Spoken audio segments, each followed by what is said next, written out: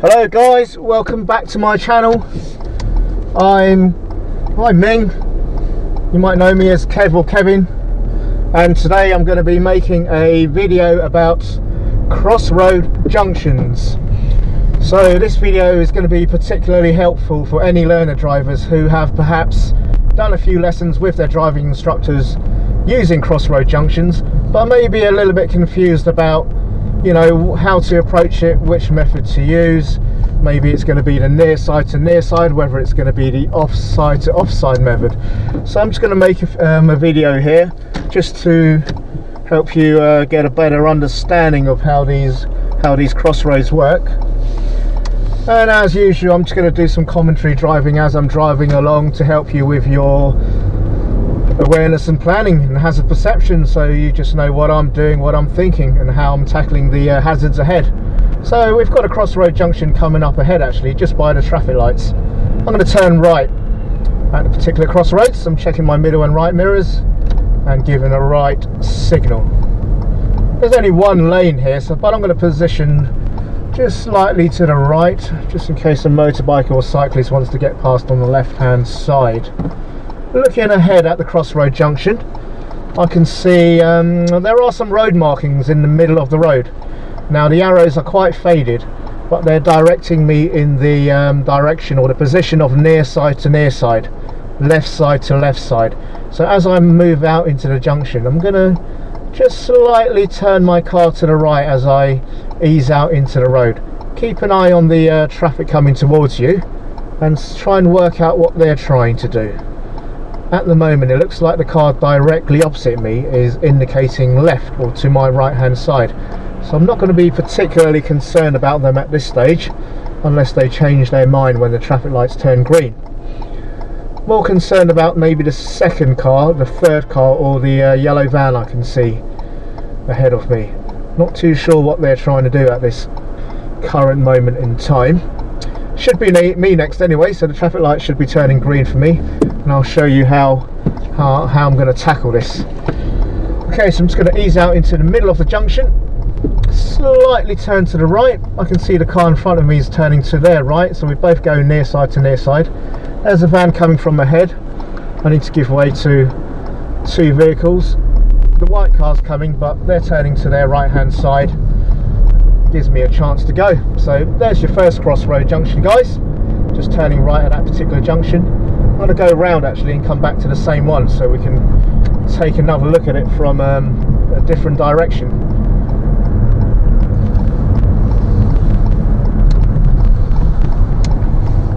At the end of this road I'm going to be turning left, so checking my middle and left mirrors, signal left. It's a closed junction, got a bush on either side of the road, can't see anything, so I'm going to slow down, roll it back into first gear, take a good look both ways, make sure it's safe before I merge. I can see a car coming from the left, so I'm not going to go too far. Just going to pause here for a moment just to let the car come past. There's nothing on the right hand side, and yep, it's safe. Off we go. Checking all three mirrors when I've entered a new road, see what's coming from behind me, see if I need to respond to anything. At the end of this road I'm going to be turning left, so about 6 to 8 car lengths away from the end of the road. I'll indicate left, but check my mirrors first. Slowing down, it's a closed junction again, so I'm going to have to come to a stop. Looking both ways as I get to the end of the road. Looks pretty clear. I'm going to ease out into the road. The traffic lights are red, so I can't go too fast. Just rolling out and preparing to stop behind the car in front. Same crossroad junction here. Turning right again, checking middle and right mirrors, right signal on. So I already know it's near side to near side because we've just done it about 2 seconds ago. Let's see what's happening here then. So the white car's got himself in position, the Audi's going to position in the near side to near side, and yep, looks safe to go. So that's it, off we go, guys. Onto the dual carriageway, 40 mph speed limit here, so it's safe to do so. So I'm going to reach 40 miles an hour, but just gradually accelerating as to keep in line with eco-safe driving. There will be a couple of more crossroads coming up, guys, but in the meantime I'm just going to be heading down the dual carriageway.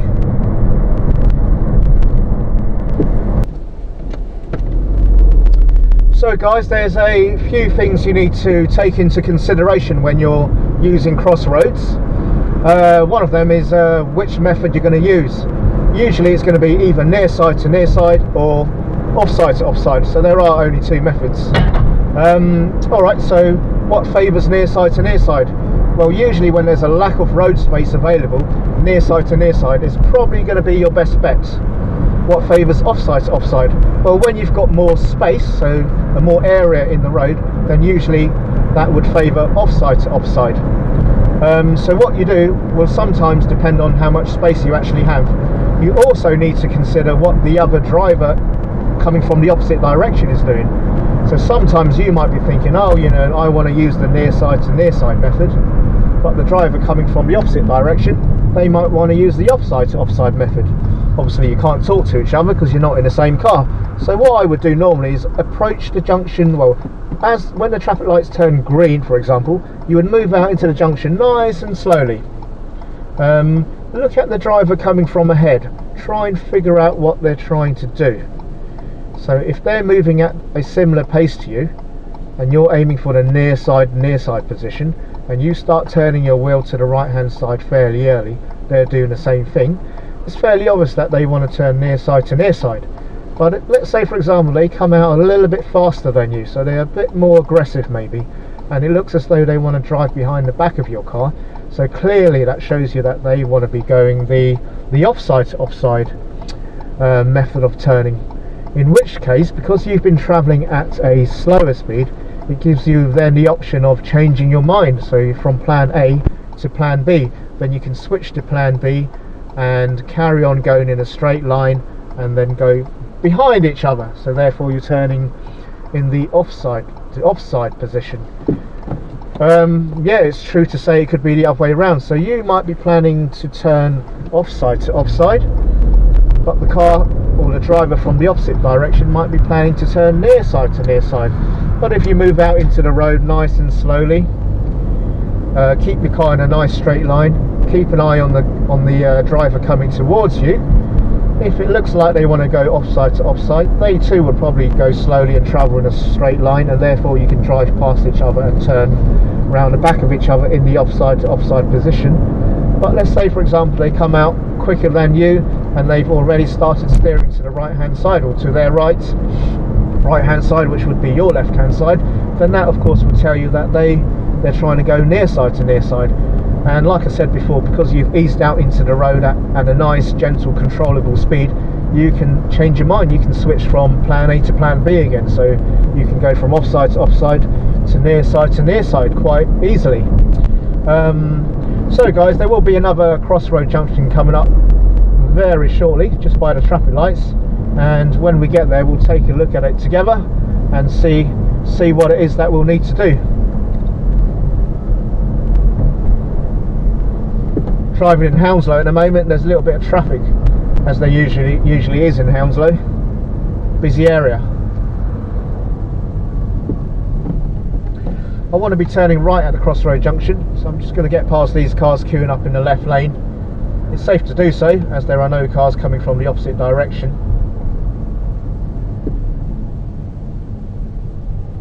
Slot back into the right lane here. Check my middle and right mirrors. Give a right signal. Let's wait for the traffic lights to turn green, and let's try and work this one out.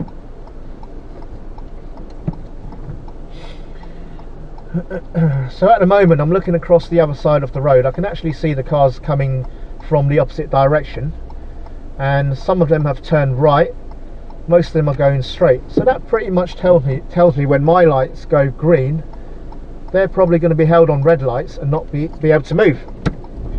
Let's confirm if that's true. It's just moving out into the road now. Cars from the opposite direction aren't moving, so they must be on red lights, which means green lights are just green for me and the cars behind me, so we can just turn without having to stop in the middle of the road. Right, so I'm just driving along Bath Road now. For you guys who know Hounslow, Bath Road is a very busy road. I'm just heading down towards Hounslow West. Just after Hounslow West tube station, there is another crossroad junction that I will be showing you guys. and once again I'll be turning right when I get to that particular junction. Bit of traffic jam again, stationary traffic in front of me, just checking my mirrors before I slow down.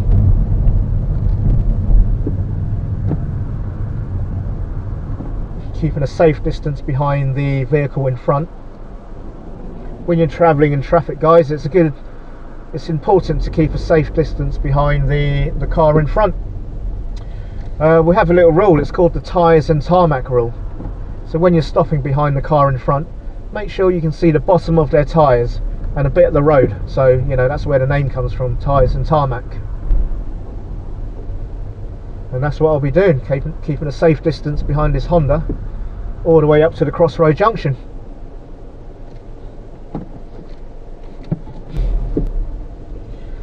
Okay, there's a yellow box in front of me, box junction. Basically that means you've got to keep it clear. So I'm not going to enter the box until I know I can come out the other side.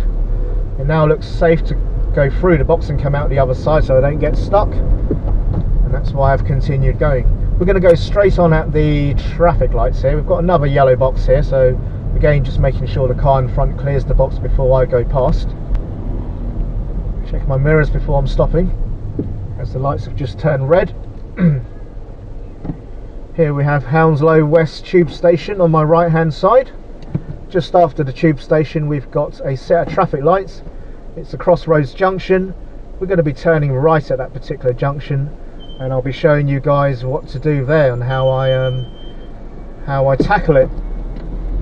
Another yellow box in front of me. It's pretty clear, so obviously safe to carry on driving. Checking my middle and right mirrors. Put the right signal on as I'll be turning right at the Crossroads junction. This particular junction has a yellow box again. So the rules are slightly different for when you're turning right at a Crossroads junction. So when you're turning right, you can actually stop inside the box.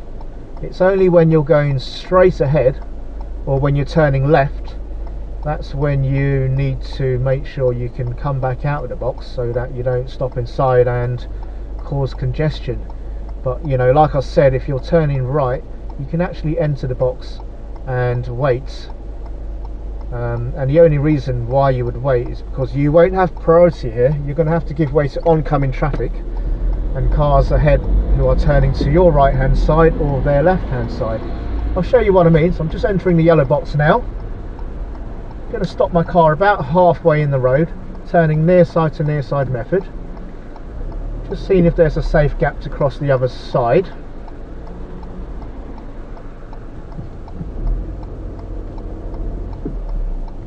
Just edging forward a little bit.